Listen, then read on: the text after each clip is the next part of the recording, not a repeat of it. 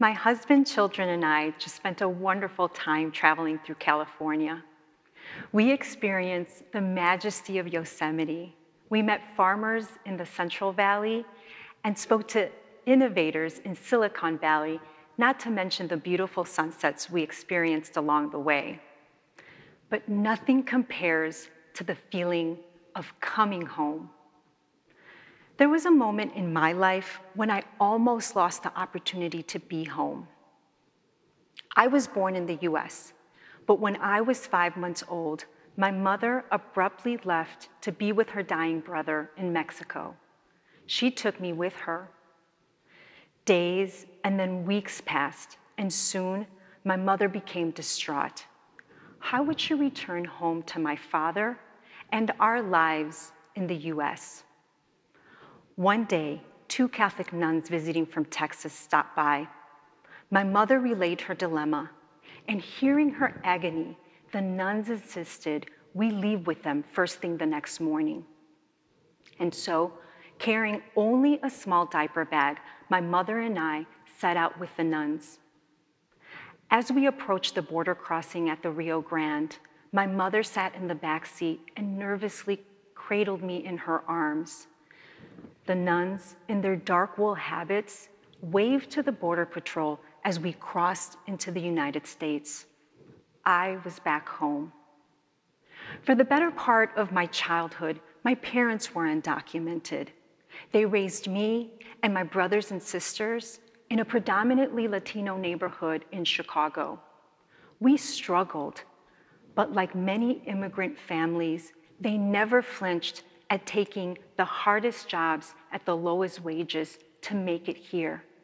And like most Americans, their dream was to create a better future for me and my siblings. Being American to me is the notion that despite my humble upbringing, I could live up to my full potential and have as much opportunity to prosper as anyone else.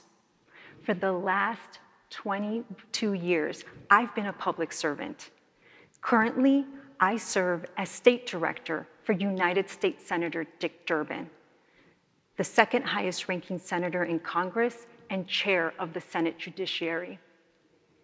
In my role, I meet people from all walks of life from across Illinois, from the dairy farmer downstate to the CEO in Chicago to the manufacturing plant owner in Rockford and school children everywhere. Over the last 2 decades, I've been a part of every immigration reform effort taken up by Congress. One of my first roles was as an immigration caseworker, helping people become legal residents and US citizens. But I'd never come across a case for an undocumented child.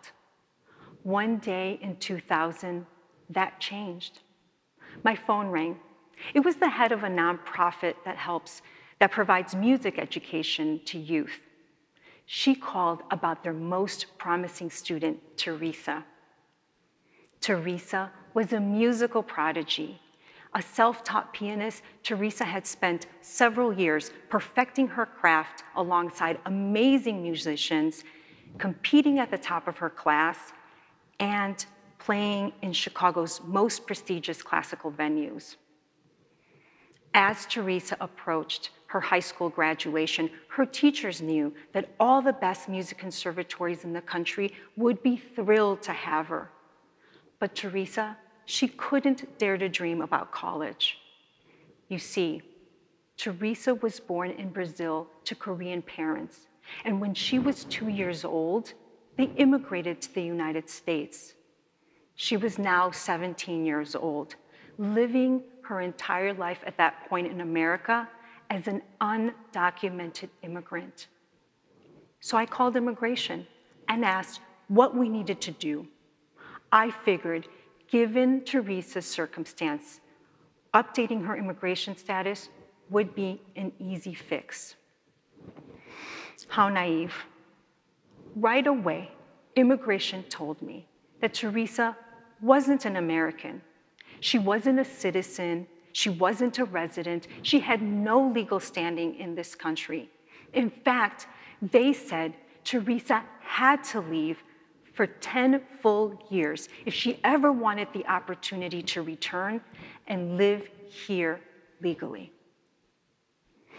And in that moment, that response seemed, from a value standpoint, from my own personal understanding of what my country represents, it felt like the most un-American answer to Teresa's situation. But from an historic standpoint, it also felt like the most American answer possible. Our country's first naturalization law took effect in 1790. It said that free white persons could gain citizenship if they lived here for 2 years and had good moral character. And once they became citizens, their children could become citizens too. And so from the very beginning, our first naturalization law excluded Native Americans and all those who were enslaved. It wasn't until the passage of the 14th Amendment in 1868 that the US recognized as citizens all persons born in the United States.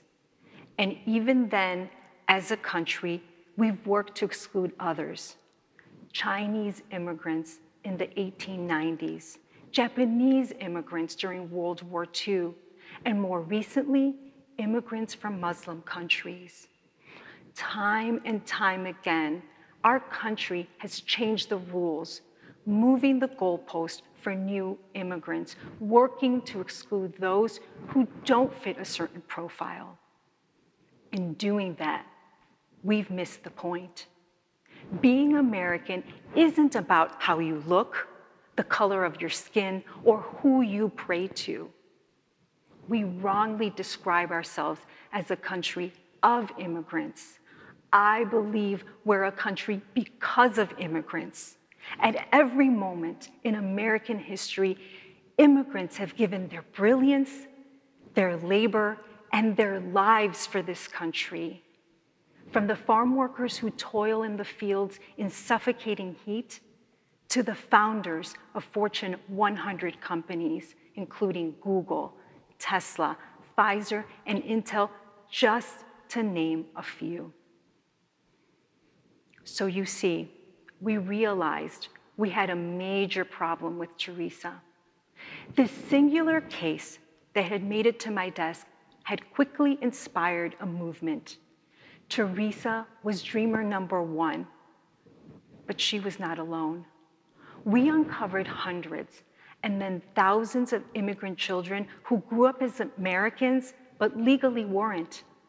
This is their home, and yet they're not legally able to live out their dreams here. Teresa's story would move us to create the DREAM Act, a pathway to citizenship for immigrant children.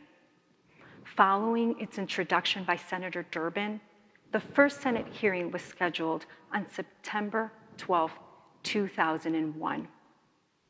On the morning of September 11th, I was scheduled to be on a flight to Washington, D.C. My flight never made it out of Chicago. And in the aftermath of the 9/11 terrorist attacks, there was a fury of anti-immigrant sentiment and punitive immigration proposals. In response, immigrants, especially dreamers and their allies, took to the streets demanding fair and just laws. In 2006, this led to the largest immigrant support rallies that drew millions of people across cities. Over the next decade, there was a groundswell of support, though it wasn't always easy.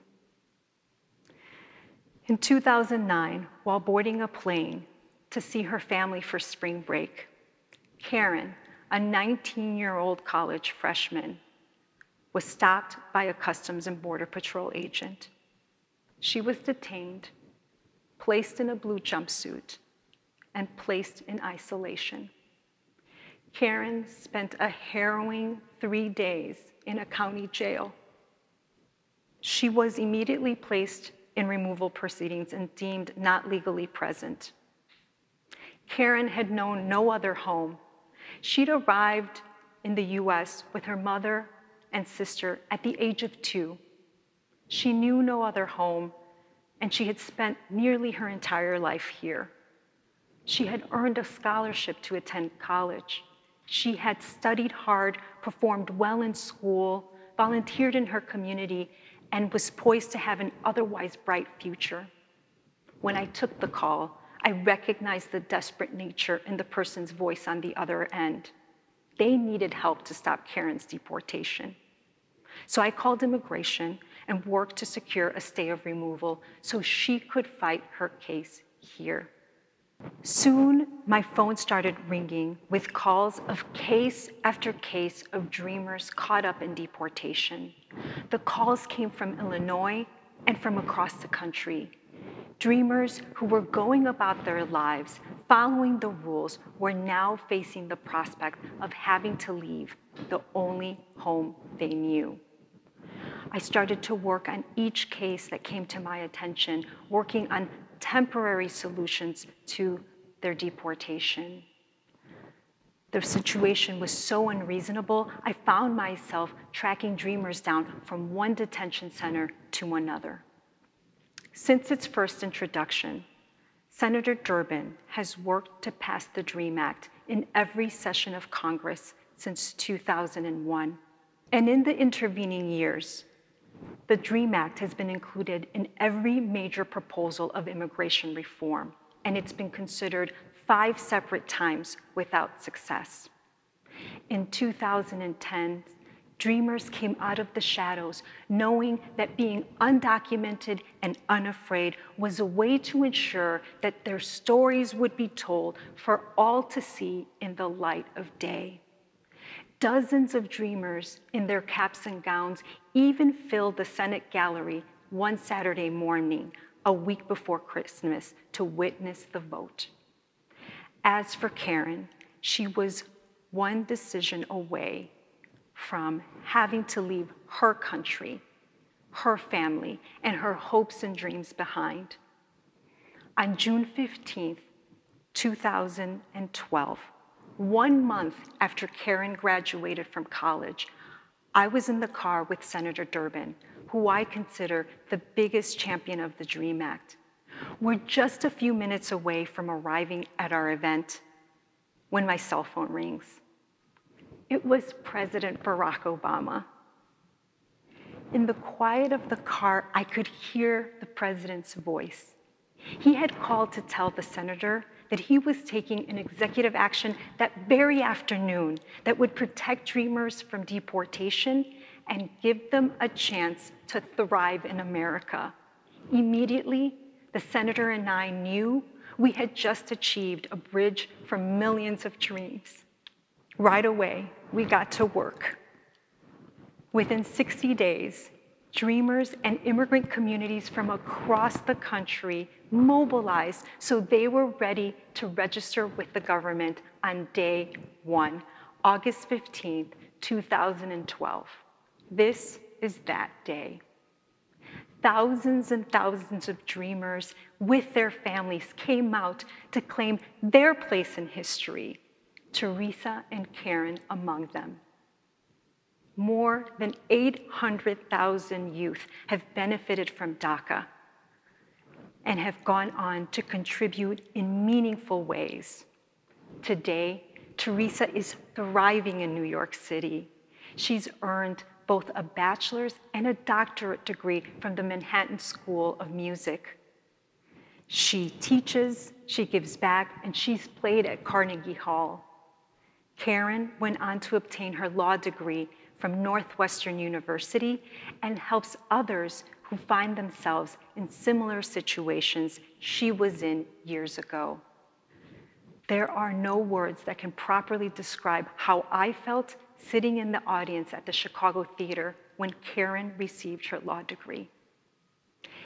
It's been 21 years since Teresa inspired the DREAM Act. I said earlier that we're a country because of immigrants. We're a thriving country because of the work, the drive, the resilience of wave after wave of immigrants, despite the challenges that each immigrant group has faced as they came to claim their opportunity, their place in America. They've prevailed. And because of them, America has prevailed. So I ask you, are Teresa, Karen, and the hundreds of thousands of dreamers who call America home, are they American? As Americans, we pride ourselves in the notion that this is the land of opportunity. Dreamers are the epitome of that notion. They've embraced our way of life.